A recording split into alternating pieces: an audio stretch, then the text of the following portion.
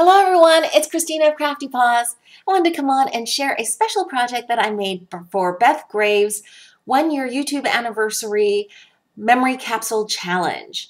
And I was so excited when I came up with the idea of what I wanted to create, and I knew I could kind of hand cut things and use some Diemond dies. So by the way, this is also a Diemond dies design team project. These are the dies that I use. It's the heart nesting die set and the tag die set. And both of these I think are so versatile and great to have in your crafting stash. And if you're going to make a purchase at Diemond Dies, please consider using the coupon code THANKSCHRISTINA with a K for 10% off and free shipping on all orders of $35 or more. They have a great variety of very versatile, useful dies. Now for this, what I did was I had some heavyweight chipboard and I decided I wanted a house shape to make it kind of look like a dog house. So I took a plain piece of copy paper and a pencil and just drew out half of a house, essentially. It's mostly straight lines. I put a little bit of a curve here, but you don't have to do that. I put a little bit of a notch here along the roof line, but you don't have to do that either. And then I put it on the heavyweight chipboard and just traced it out. Then I flipped it over and traced out the other side so that both sides of the house would look relatively even. Then I cut the whole thing out with my X-Acto blade.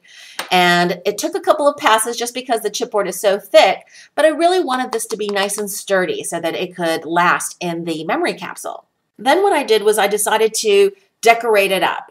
I had some scraps of some graphic 45 paper. This red plaid is from the Good Old Sport collection. And then I had, I think this is the backside of one of the other sheets from graphic 45. And then I had this black and white pattern, floral kind of pattern paper. And I actually fussy cut all of those little areas out and added that to the bottom, adding some double-sided foam adhesive to a few of the pieces so that it would have a little bit of dimension too, and cover up just the base of the door, like how it would be maybe if this house was in a yard. For the windows, I used the second to the smallest and the smallest heart dies and stacked them together and ran that through my die cutting machine. Then for the panes here, what I did was I just hand cut out some panes so that it would look like the windows were heart windows with the panes that matched the plaid frame. And I did that to both of them. I backed them, like I said, with another piece of graphic 45 paper.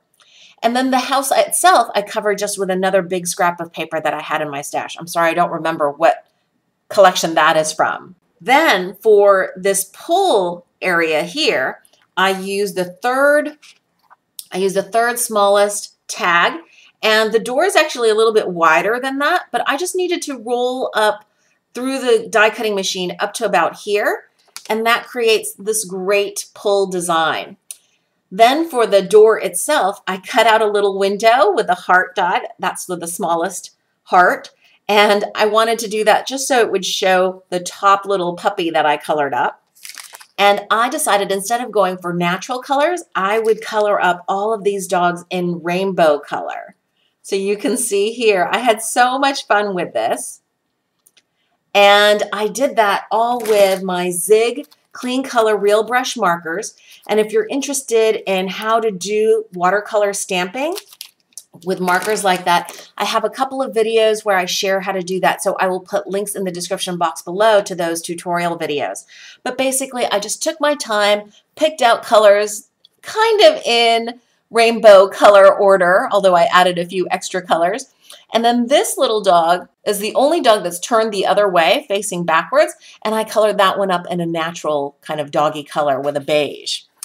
Then for the front pull piece, I basically took a Jelly Roll pen. This is a silver glitter pen, and I just hand drew on a wood grain so that it would look like that's the front door. Really easy, and I just wrote down there pull so that Beth would know she can pull this down and see a rainbow of dogs. And I'll tell you why I did that. On the back, I picked out a couple of quotes and I printed all of this out on my computer. 2016 was marked by so many tragic mass shootings, police shootings of citizens, ambushes of law enforcement officers, so many sad and terrible things. And I thought I would make this memory capsule project something that marked what I hope for the future. So here are a couple of quotes that I hope will explain my project. It says, "A rainbow of friends is a dream we can share where everyone's treated with kindness and care." That's a quote from P.K. Hallinan. The next quote is, "I think dogs are the most amazing creatures. They give unconditional love. For me, they are the role model for being alive." And that's a quote from Gilda Radner.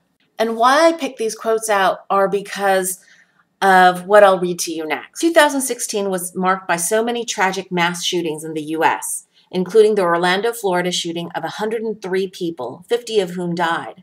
It was also marred by noted police shootings of innocent citizens and ambush shootings of police, including the Dallas, Texas shooting of 5 law enforcement officers. I think the world would be a better place if people had the ability to love unconditionally like dogs. How would we be if we were all rainbow colored and or changed colors randomly each day?